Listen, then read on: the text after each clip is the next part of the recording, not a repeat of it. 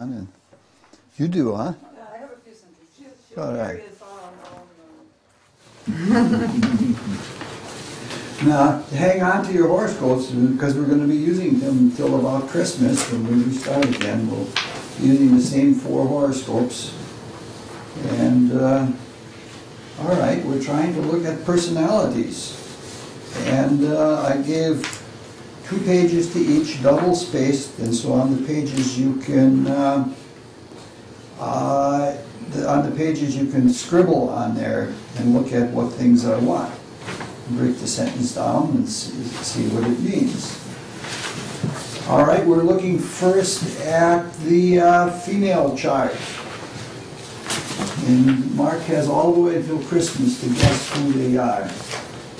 This one I don't think he will guess at all.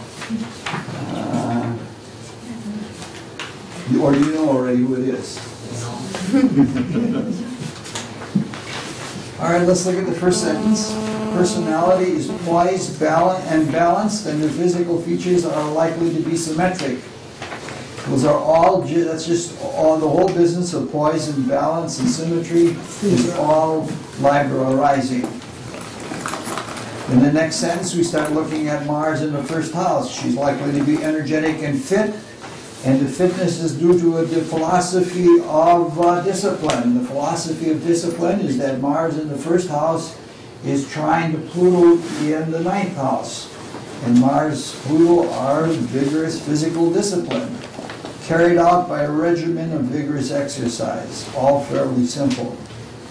Third sentence, despite these martial tendencies, she's likely to present an image to the world of someone stylish and tasteful, meaning to say that the Libra part probably dominates over the Mars part, because the ascendant usually is more important than a planet in the first house, unless that planet is also conjoined to the ascendant. Do you have any sentences on this? Judith, no, you didn't have an assignment. Luana, it's up to you. Okay. Likely to be balanced, tasteful, and poised. She strives to maintain a pleasing aesthetic in the way she presents herself to the world. Excellent. Perfect. And then I have some other ones. Okay. Okay. This has to do with the Venus. I am sensitive to the world's perception of me. I want to be loved and admired by everyone. No, actually, no, this is not the Venus. Yeah, Mars in Libra in the first house tends to want to appear flashy, whether it is flashy or not. I know all about that. I have Mars in Libra in the first house. And if I can dazzle and look flashy, I'll try. But it doesn't always work that way. I speak with refined, dignified articulation that may at times seem inspired. All right, you're talking about the Mercury trine the ascendant, or? The trine to the moon in Capricorn. Oh, okay, all right. And Uranus. Okay. Well, you're going into the whole chart, not just the first personality. I was going to the aspects to the ascendant. Oh, okay, all right. All right. Okay. I need to feel needed, or that my existence somehow contributes to the good of the world. All right, and you're getting that from where? That one isn't obvious to me. From Venus in Pisces. Oh, okay. Oh, yes. Okay. I know how to use my looks and the power of my femininity to my advantage. Okay. Let's see. I feel the most beautiful when I am actively loving others or selflessly serving someone. Excellent. That's very true to what I have found with this combination in the past and to this person. And this person did have something of an arrogance about her also. Okay. A love in early childhood with concrete values. All right. I would say a vigorous early childhood, loving but vigorous for sure. So there's a certain element of pride when Mars is in the first house that goes along with all of the loving qualities. All right, let's look at some more here. Her physical energy will not be brutish. but neural in nature, as she tends to be quite mental and intellectual person. We're talking about the fact that the whole personality is focused through Aries signs, and that's where you get the neural quality and the mental quality and all of that. And the Saturn-Mercury being trying to descendant in those things. It is a, in fact, she loves, missing all right. In fact, she loves the subtle will-o'-the-wisp air element and might even see herself as a fairy or some other kind of nature spirit. That's all just having to do with the simple Aries signs. In fact, that there's a very imaginative and fanciful Venus in Pisces that rules the ascendant. It is a personality that is willing to initiate, though it prefers to act responsively, but it is unlikely that she would act aggressively or offensively. We're talking, again, we're clarifying more for Mars in the first house. That likes to act, but in Libra, usually one acts by responding to what others do, and so we can see that, and there's enough in the Libra to tame the Mars so that it's not offensive, especially since Mars has positive aspects to it. There's always a possibility of personal egoism, but the economy of strenuous exertion does not allow the luxury of doing much of that. Again, meaning to say that this Mars in the first house, she's putting out a lot of energy. In order to put out a lot of energy, it doesn't allow you the luxury of just goofing off. Now we get to start the tape.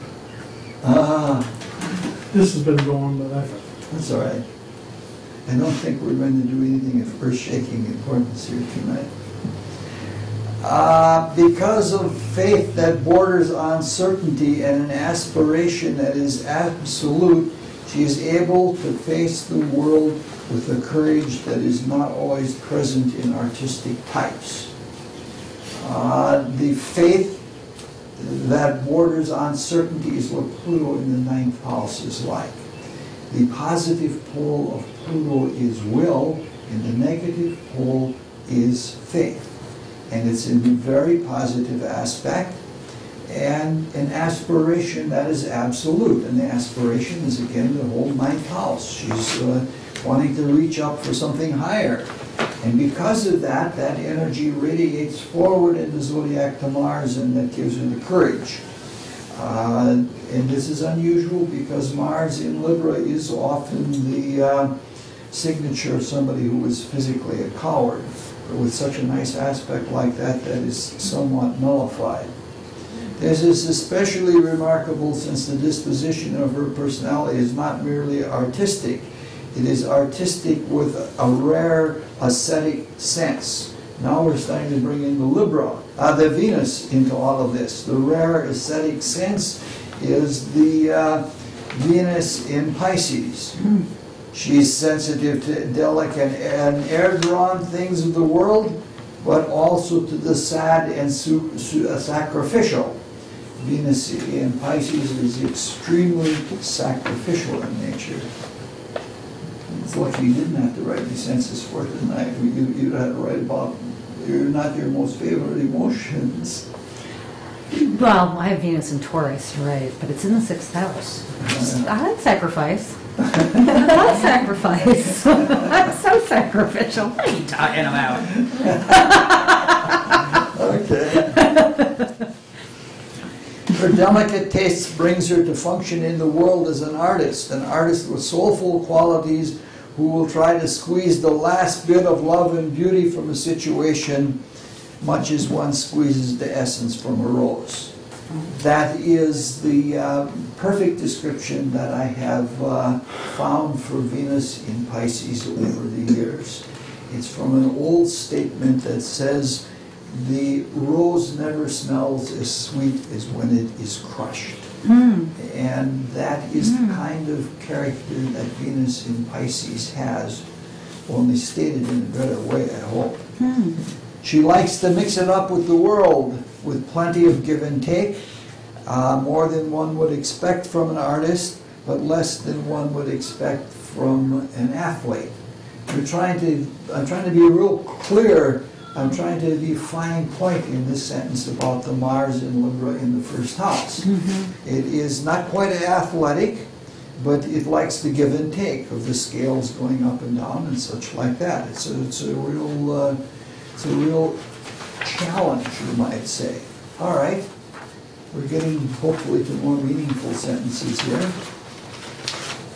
Besides seeing beauty in the world, she probably sees the world as a beautiful sphere of dynamic energy, which is best appreciated with dynamic interaction, spontaneous if possible, even if her emotions might be so delicate that it would seem to be impaired or injured in the process.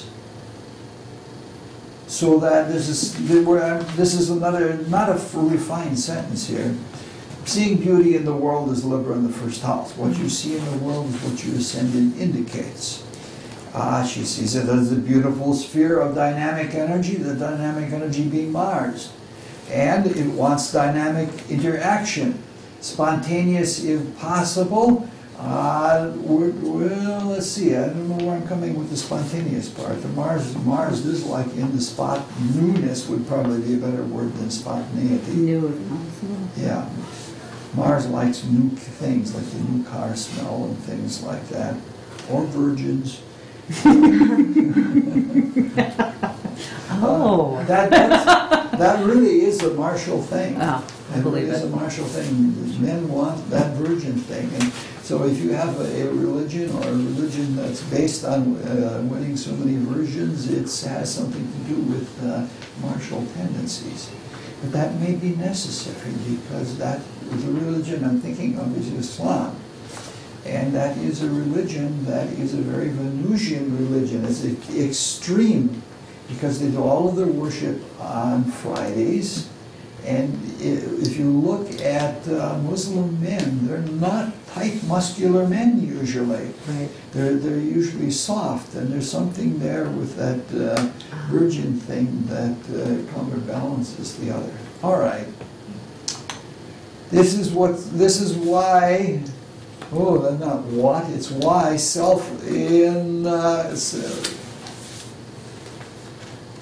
self-control of her body is so important, in that it helps her to get the most out of the world with the least likelihood of injury. When you have Mars in the first house, even with it conjoined to the dragon's head, there's always the possibility of injury. I had it when my Mars in the first house was aspected. I had a football injury. Right down, I could almost all down to the day. Next sentence, energy acts as a counterpoise to her life and the world.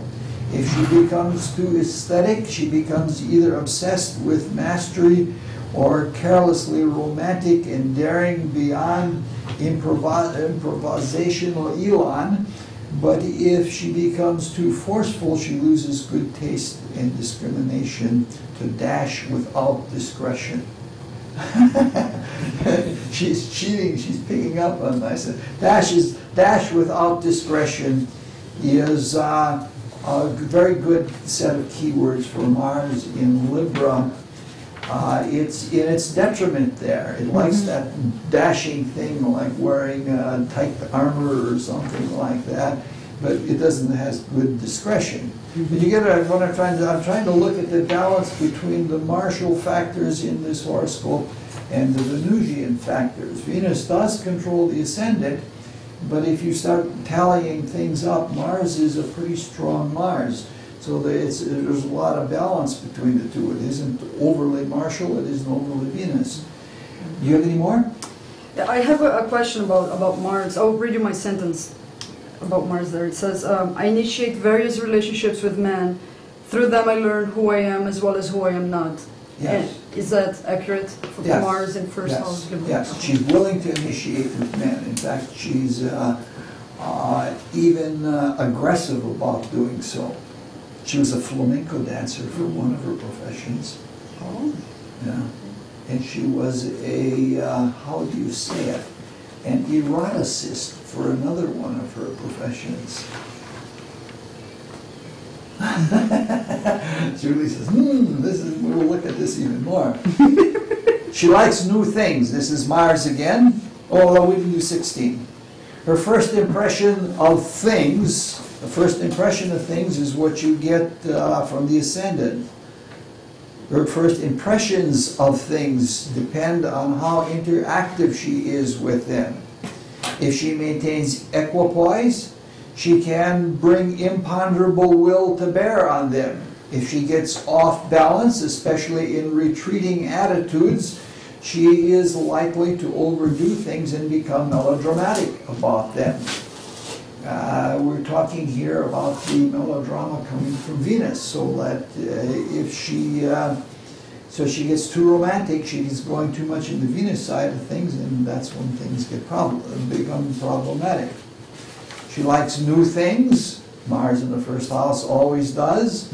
And she can generate new things with artistic ease. But she loses her sense of creative poise if she tries free improvisation. We're talking here about the Moon Uranus messing up, the Venus messing up with Uranus, and the Moon messing up with the Ascendant. And the two, Uranus and the Moon, are in conjunction. So we're getting a little bit deeper. We're looking into factors. We're looking at the Venus aspects now and how they affect the Ascendant. So she's very good at creation, and she likes to initiate new things, but if she tries to get into spontaneity, or, it results in melodrama. And Virgo and Pisces is the pole that is melodramatic, and with Venus toward Uranus, those are things that are likely to come up.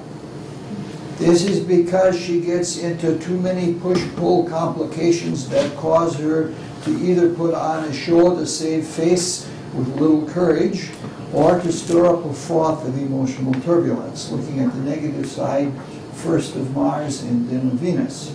The push-pull is obviously the Libra in the first house. The put on the show to save face is Mars in the first house, has to save face and has to cover up to the fact that it may be a coward. Her physical health should be excellent, provided she lives a rhythmic life of physical culture and faith in the natural strength of her body.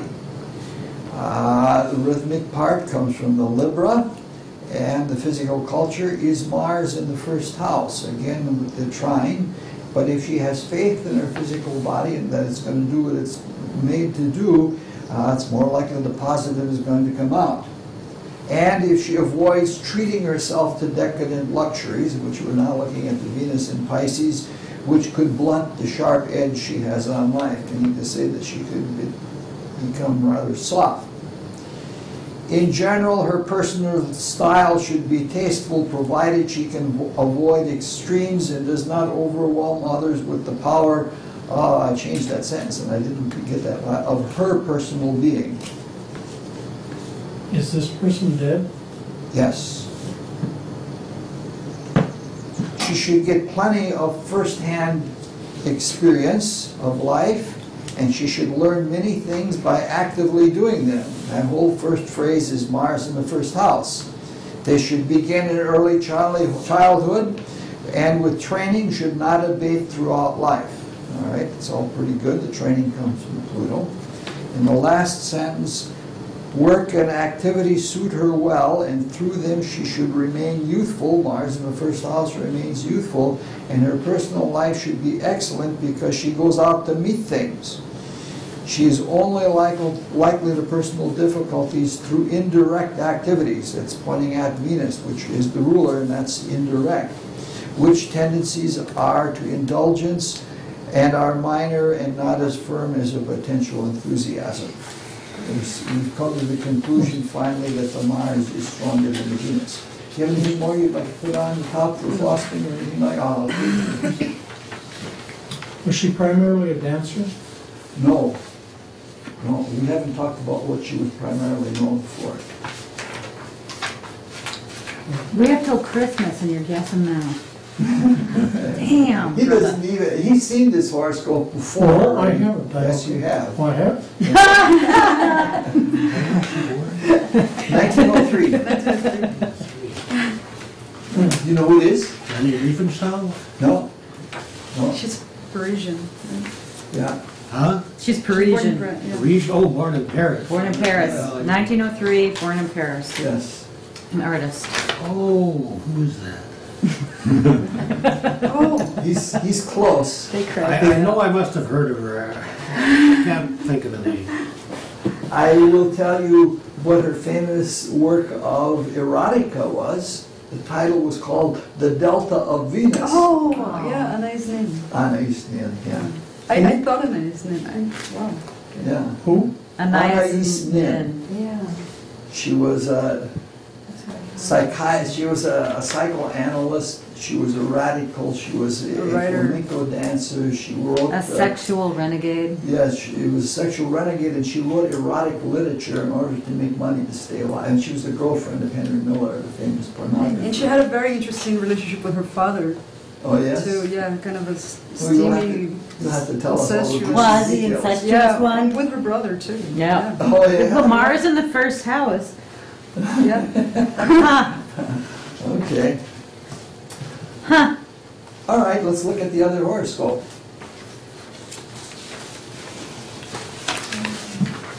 This one, Mark already knows. He's just looked at it and he got it right off the...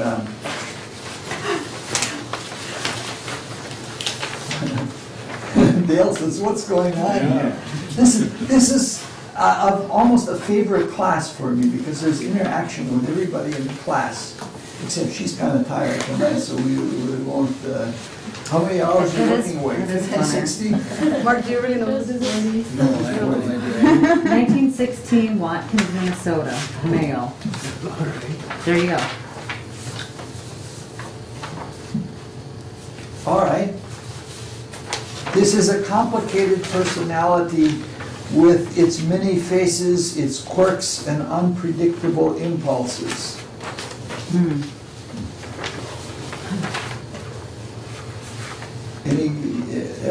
You see where I'm coming from with that? There's 2 planets in the first house, actually 3 planets in the first house, which indicate all kinds of complication. And the many faces, the moon is, in with Uranus and takes on it's a sort of double Uranus by the conjunction and by being an Aquarius. So it's quirky and unpredictable. Is it some kind of politician? Yes. His outlook on the world is likely to be broad, progressive, and humanitarian. He may not even know how to present his humane feelings, and because of that may be seen as different. Again, we're talking about the Aquarius here. He has these humane feelings, and he's probably very progressive, might even be too weak. Futuristic would probably be better. He's way ahead of the times. And he may not know how to present it because, you get boggled by that much Uranian intuition. Mm. He's likely to be physically energetic in an athletic way, and he may be able to sustain his energy while not feeling comfortable with it because the pride in it seems contrary to his humanitarian personality. We're talking here about Mars opposite the ascendant. That gives a lot of physical energy, but he's not comfortable with it because it's a martial pride, almost aggressive kind of thing, and it seems not quite humanitarian. He was a baseball player. He wrote about playing baseball in something like what they have a home talent league here. He played that kind of baseballs. His personal mean might seem irregular because he is so impulsive both intuitively and emotionally. Very simple sentence. We're talking again about the mean is the personal appearances, and that's the Uranus conjunct the moon, and so that it seems very impulsive. Jerry knows who it is already, huh? Oh, I thought you knew all the ball players. He wasn't professional though. He is likely to present an odd figure to the world, taller than average, with fast, irregular actions and mannerisms, which to some would border on spastic. He was indeed tall. Uranus in the ascendant tends to be a little bit taller. Aquarius usually is a little bit taller than average. And when Uranus is in the first house, there are a lot of fast, irregular actions. I once ate watermelon with a man that had Uranus in the first house. That was an astrologer, and I was astounded at how fast he could put watermelon down. It was almost like he's putting his face in it.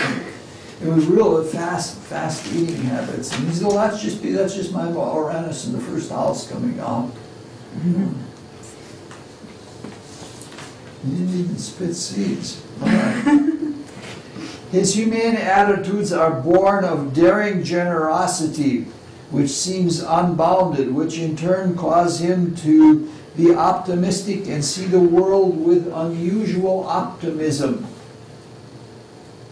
We're talking here about Mars again, and we're talking about Jupiter, because Jupiter is sextile the ascendant.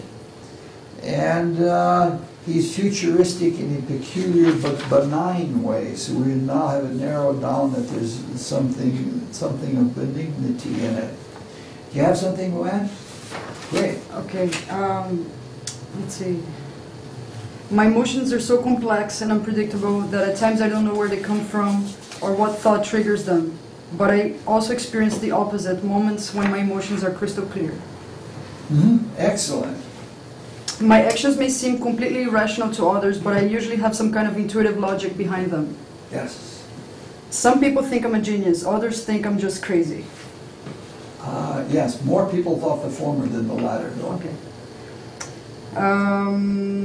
A humanized, humane, humanitarian mother and/or early environment. Yes, I don't know that for sure. I don't know those details of his life. I'll probably look them up after I do some of the writing. Mark knows who it is already. You got it? I have several guesses. There are only so many famous politicians from Minnesota. Is it Harold Stassen? No. No? Well, I could guess some more, but I'd just be running down the list. Okay. Harold Stassen didn't play baseball.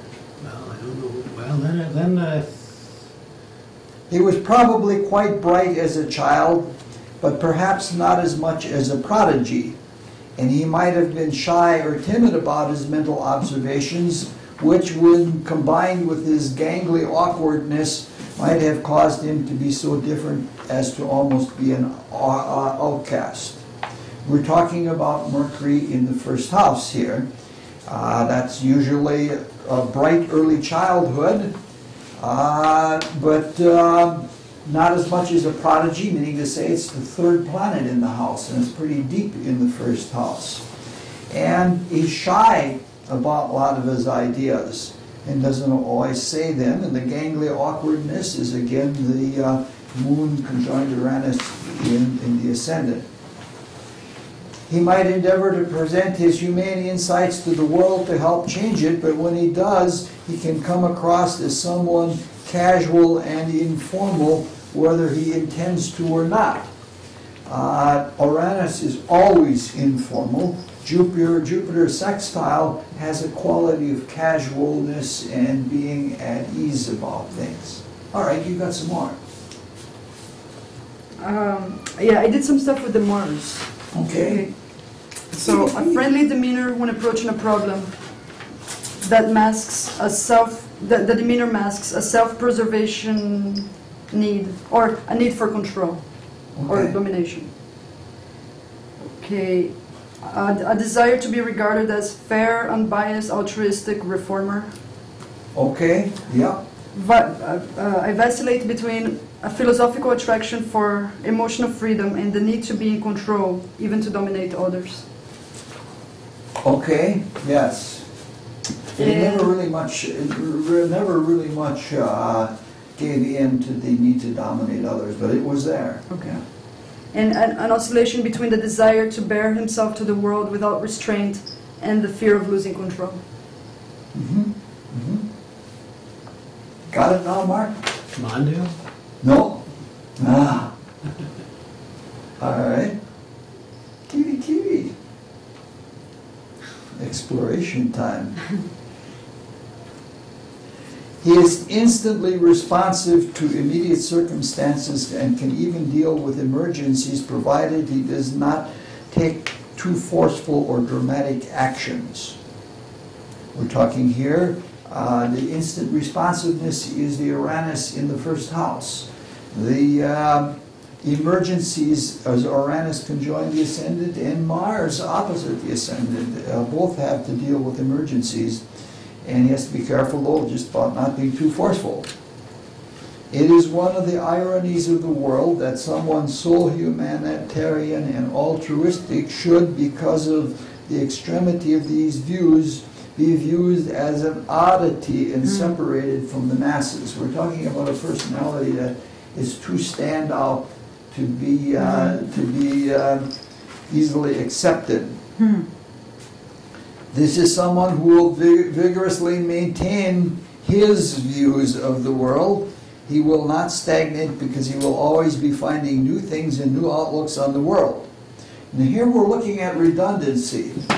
Mars likes new things and Uranus likes new things. And when you have that kind of redundancy, that makes the tendency all the stronger. So we're talking here about somebody that really is new and modern. All right? His emotional openness, which is the basis of his intuitive nature, will inspire his mind to the degree that he is almost overwhelmed by it. But not so much by it, but not so much that he will not so much that he will not be highly articulate and persuasive in his eclat. He's a very bright man, extremely bright man. I have a CD with him on it, sharing a stand-up comedy routine. He was that bright. He very insightful. The emotional openness is the moon? Yes, the emotional openness is the moon. And the inspiring of the mind, you say those intuitions come first and they sink into Mercury in the first house. All right? You have some more on that? Yeah, but everything's been said of what I have. Okay. But you put all that work in, you want to have your day on stage. Oh. Okay. My innermost feelings can at times be transparent to outside observers. Okay. Yeah. Moods are inconsistent, and they often dictate the dynamics of his interactions with the world. Okay. Sees the world through the lenses of his emotions. I need to get the feel of things before I can rationally understand them. Yes, but he's not that, you're working with the emotional nature, but he's not that extremely emotional. Okay. He's not a sudsy type of person, because there's so much fire and air in here that he's not really sudsy. What you're saying is true, but if you want to refine the description, you have to take that into account. Okay. Good. Sudsy would be water. What? Sudsy would be Water, yeah. How about, could he be highly egoistic if he identifies too much with his brilliant aspects? Yes, he could, but he didn't allow that to happen. He was somebody that was always eager to be doing new things and eager to be doing, and it kept him going. Got it, Mark? Oh, Say he's a politician? yeah. a nationally known one? Yes. Okay. People might feel uncomfortable around him because his intuitive longing to be awake and aware and alive in the moment, in the present. That's all about Uranus in the first house. All right, now we move into something different with sentence 15. There's a deeper, darker, more moody presence in the background. We're talking about the co-ruler of the ascendant, Saturn, which conflicts with his more upbeat personal attitude. But it is not so strong as to contradict it. and only adds a serious and stately stature to his personality. He is not just some kind of insightful freak of nature. Mm-hmm. All right? Mm-hmm. That's a reasonable sentence for bringing Saturn in and balancing everything we said about the Uranus. Saturn's in Cancer. What? Oh, I was just, nothing.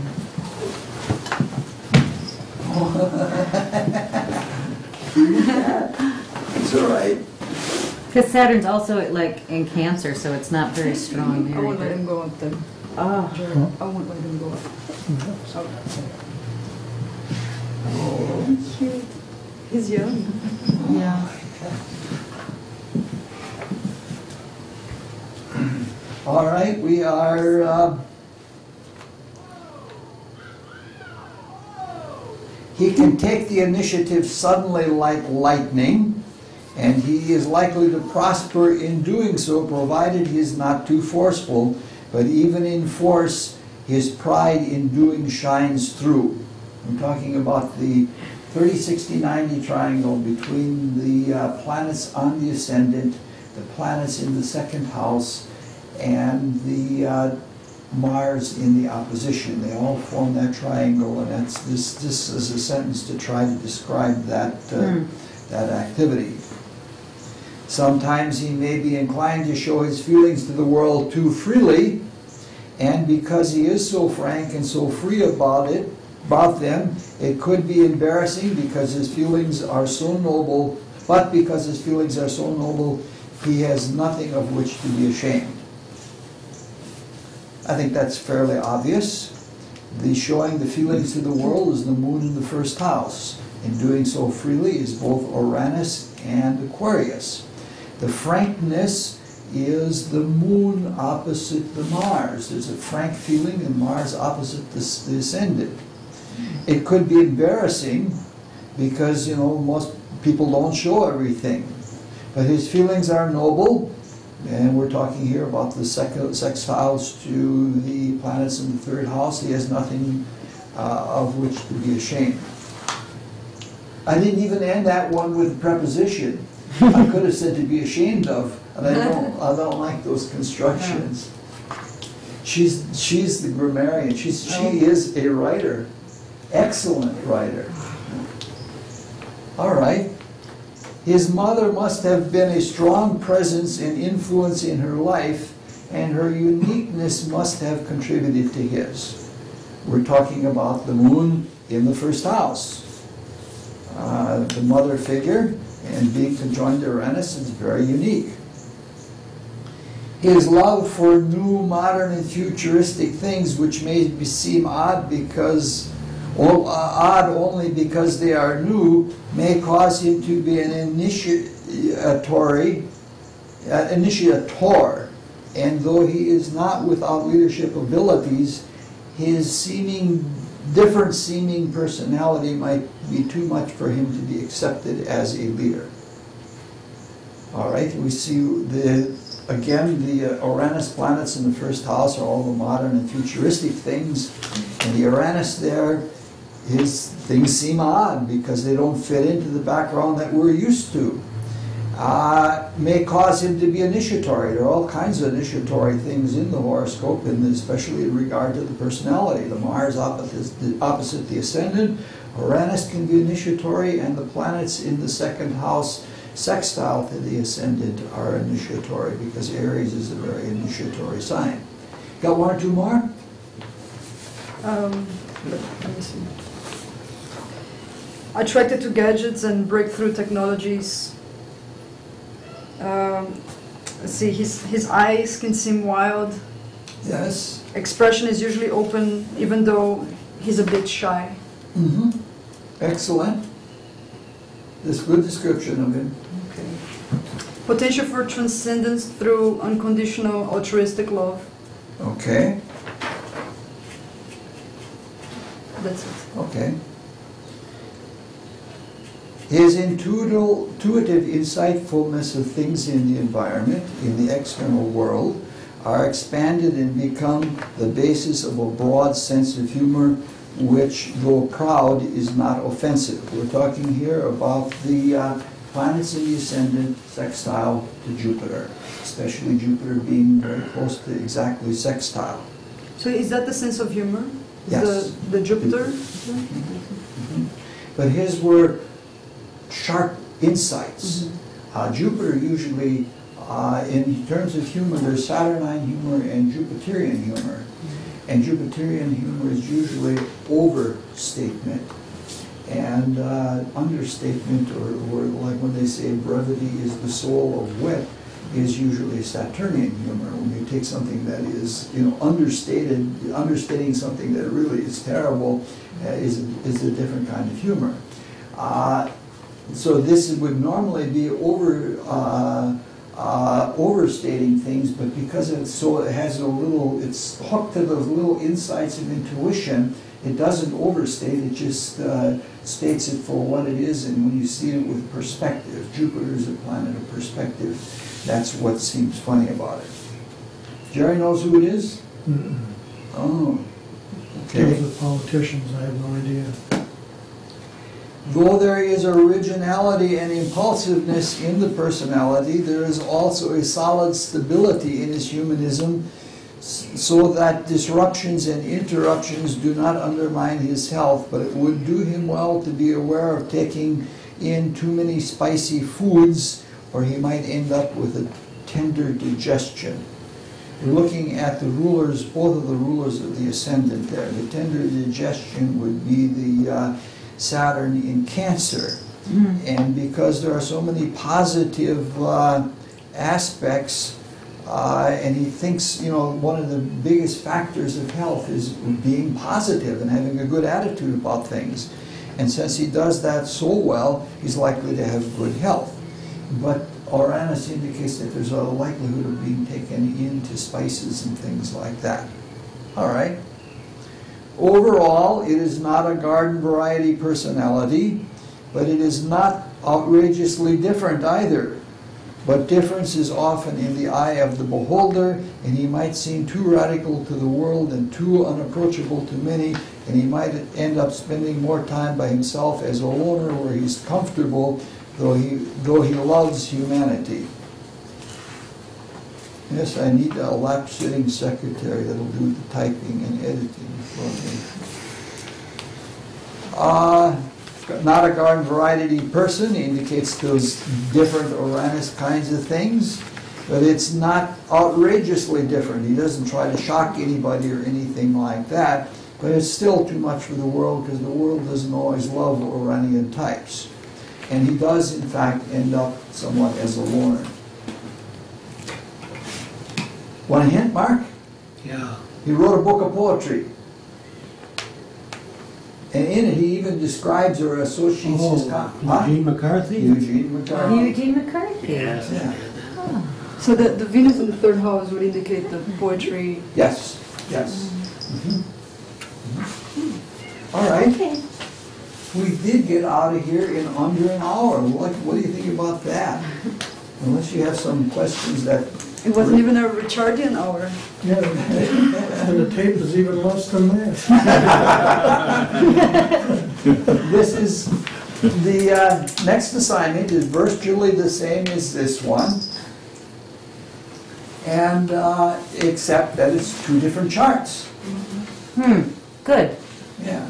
Good. And so we're going to do, Assignments. after we're done with the personality, we're going to look at the emotionality, and then we're going to look at the mentality, and then we're going to look at the individuality. So And we're using the same charts for the next Using the same round. charts for that. But, oh, And then there will be oh. the last assignment in this series will be summations, and then we'll go on and do something Did you get else. one? Where we sum up all of the different things, and so you can get a This is like the general picture. beginning of the advanced, or the intermediate. The intermediate course goes much deeper and Right. is much more thorough. It's like in the intermediate course, you're building up a dossier on somebody, and in this, you're just doing a quickie. Snapshots. Yeah. Right, but like it's, Yeah. yeah. Yes. How did McCarthy get to be nationally famous with all the planets below the horizon? Isn't that a sign of somebody who will not become prominent? He was a microcosmic man more than he was a macrocosmic man. He wasn't meant to be famous. He was meant to be himself, and he was meant to take care of himself. It was because he was so different that he never became famous. Jupiter rules the 10th house, and I've seen that where you have a strong enough Jupiter that there's a strong enough ruler of the 10th house, and that's enough to make you famous. It hasn't done it for me, and I don't think I want fame. I mean, that's built right into my You say Jupiter was the ruler of the 10th, Yes. and that was sufficient? That would sufficient enough to make him famous. It's a pretty strong planet. It's exactly trine to Mars. So he's seen as a vigorous idealist because of all of that. But not enough to make him president. Well, that's because the powers that were didn't want him to be president. He was vetoed by what's his name in Chicago. The mayor of Richard Daley? Richard Daley vetoed him. So the personality is all the planets on the eastern, The eastern? personality is everything that has to do with the first house. The assignment tells you that. Yes, right, right. Yes. And But then we're looking at aspects to planets in the what east we're too. saying is that the physical body is more than just the physical body. There's a character built right into it. It's like the theory of Rolfing, that the shape of your body depends upon the early childhood developments that affect the way that your body grows up to be and the way it grows up to be shaped. In the early childhood developments, if you follow occultists like Rudolf Steiner, he says that the early childhood experiences are the direct carryovers from past lives, and that's how they get built into the body in the first place, so that you carry a physical destiny with you from past lives through basically traumatic and other early childhood experiences. Okay. Good. We will have a good time again next time. Hopefully it'll be recorded.